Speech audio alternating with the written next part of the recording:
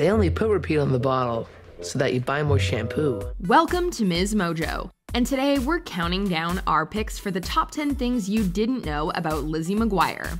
Janet. I'm hearing music, seeing dancers, getting a whiff of that sweet smell of success. I didn't win the election, and I didn't save the world. Yeah, but you tried. I like who I am, but I'd like to be Britney Spears. But it's not gonna happen. I guess it's kind of silly when you put it that way.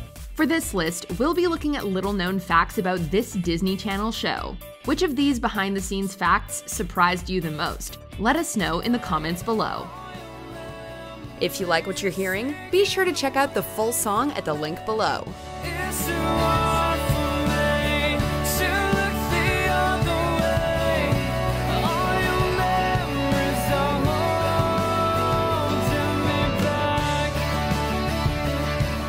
Number 10, the failed reboot. When Disney and Hilary Duff announced that they were rebooting Lizzie McGuire, everyone was thrilled. The plan was to follow Lizzie as she navigated adulthood. 2 episodes of the show were even filmed, but disaster struck when creator Terry Minsky was fired due to creative differences. The battle. Like, I don't want to call it a battle because everyone's on very loving terms between, me and Disney, but that's been the thing. Soon after, we learned that the network felt the show's content was too mature for Disney+. However, making sure the character remained just as relatable as a grown-up was a priority for Duff. She wanted the fans who grew up with Lizzie, now adults themselves, to feel seen. It only makes sense to me to shoot a show where she's acting like a 30-year-old in a modern world. She even asked to take the reboot to Hulu, but to no avail. The series was unfortunately scrapped in 2020. This is not what dreams were made of. It was just all love, and it still is. And you never say never in this business. I always say that. Number 9, the writers' lives. Lizzie McGuire was full of plot points that felt raw, fresh, and timely. It's part of what made the show so special. Apparently, a lot of that magic came from the fact that the gang's adventures were based in reality. Nina Bargiel, who was one of the show's writers, revealed that they often drew from their own experiences when crafting storylines. Whoa, it's like deja vu all over again. For instance, one of the guys was about her athletic talent and the gender dynamics that surfaced as a result. Oh, I lost to a girl, and now to reassert my male dominance, I need to beat her in front of all my friends. Similarly, Lizzie and Kate's excellent adventure and a Gordo story also arose from Bargiel's life. It's no wonder we all felt like Lizzie McGuire growing up. You're smart and you're funny and a little weird sometimes, but I wouldn't like you any other way. Number 8, the making of Ethan Kraft. Ethan Kraft was the dreamy, cool guy that Lizzie had a major crush on. Well, who's he talking to? What's he doing? What can we tell about him that we don't already know? He wasn't the sharpest tool in the shed, but Ethan was undoubtedly a kind-hearted person. Funnily enough, his character was originally entirely different. In fact, Ethan Kraft was not supposed to be the guy Lizzie pined for. I like you and all, but there's just no, oh shoot, what's that subject in a high school that I'm never gonna pass? Chemistry? Yeah, there's just no chemistry. He was actually going to be depicted as more of a mean athlete. In fact, there was another character who was supposed to give our protagonist butterflies. But when that didn't work out, they reworked the concept to give Ethan Kraft a more substantial part of the show. We are so glad they did. You know how on the shampoo bottle has directions, right? Lather, rinse, repeat? Yeah. I don't repeat. Number 7, Hilary Duff's audition. After being fired from a show called Daddy-O, Duff wanted to quit the business and leave Los Angeles altogether. I'm hurt, I'm tired, I'm hungry, and I wish they'd vote me off this island. So when she reluctantly auditioned for Lizzie McGuire, she didn't do a great job. Luckily, it didn't matter, because the people in the room could see that she was special. You could be an actress. You look pretty good through the camera. You think? Sure. As casting director Robin Lippin put it, quote, "There was something so appealing about Hilary that even when she screwed up, you still really liked her, and you were rooting for her." Further, executive producer Stan Rogov attributed Duff's approachable personality for Lizzie's popularity among viewers. In other words, the character was relatable because the actress was. Lizzie McGuire is the voice of the people, and there are more of us than there are of you, which makes hers the voice of the winner. Number 6, Hilary Duff's outfits. Though Duff initially struggled in her audition, Her clothes helped set her apart. If someone completely normal came to school dressed in an outrageously hip outfit, well, then they'd get the vote. Much like the character she would famously go on to play, the actress showed up to the auditions in quirky and unique outfits. She always had something fresh and exciting up her sleeve. Where'd you get those clothes? Be mysterious! Be mysterious! Where do any of us get our clothes, Ethan? As such, the suits kept wanting to see more and more of her, and her clothes. And she didn't disappoint. Once she was cast, Duff's fashion sense flowed into Lizzie McGuire's. Hey Lizzie, I love those pants. These are bargain basement pants, people. But they are kind of cool.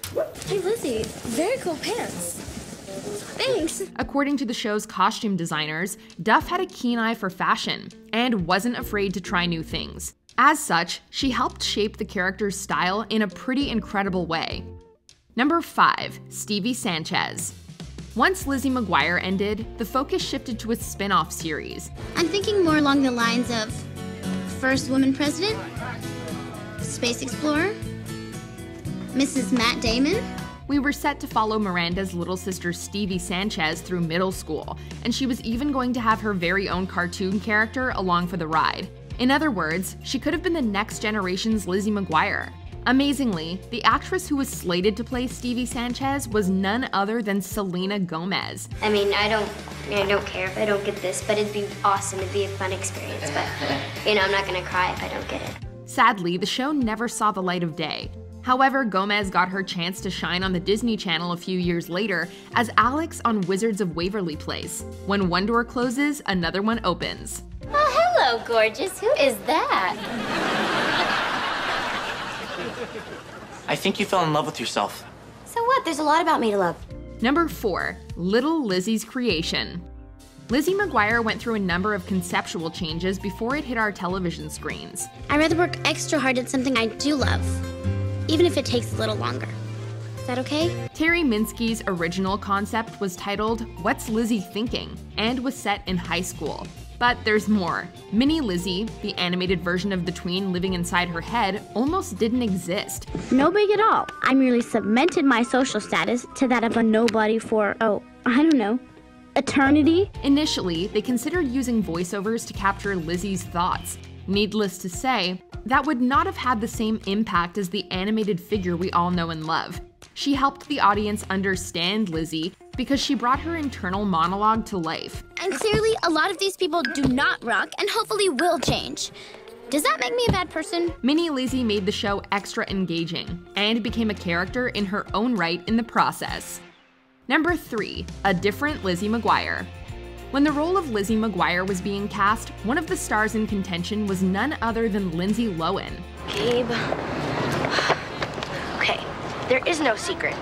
It's all about the skill. Though she didn't get the part, the actress went on to star in Disney's Get a Clue and in fan-favorite films like Mean Girls. I had to pretend to be plastic. Buddy, you're not pretending anymore. You're plastic. Another starlet who was considered for the role was Sarah Paxton, who went on to play the titular mermaid in Aquamarine. Funnily enough, she later landed a one-episode guest spot on the show. It's been really, really, really cool being your class president, and I'm really, really, really bummed that my term is over. But I'm really, really, really psyched to introduce to you your new class president. Of course, the part of Lizzie McGuire ultimately went to the one and only Hilary Duff, and the rest was Disney Channel history.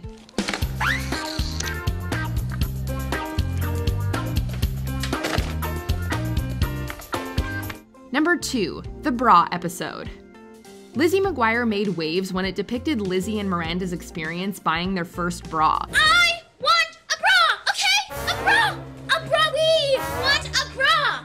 I want a bra! The episode, titled Between a Rock and a Bra Place, was honest, funny, and stunningly accurate. It's such a classic that the cast recently did a virtual table read of the episode, during which the writers shared some behind-the-scenes details about its conception. It was sort of a thing where I was like, could we do this? Is this a thing we could we write about bras on the Disney Channel?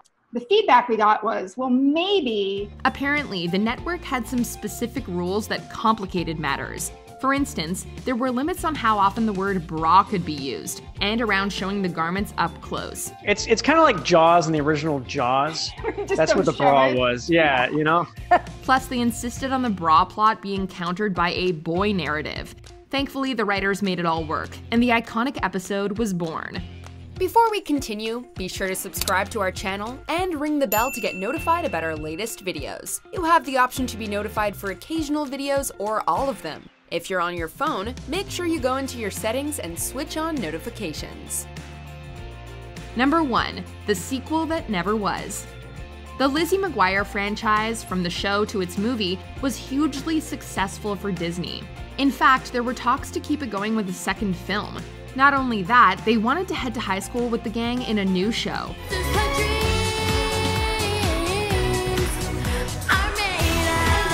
But after conflicts over money persisted, the plans shuttered on less than ideal terms.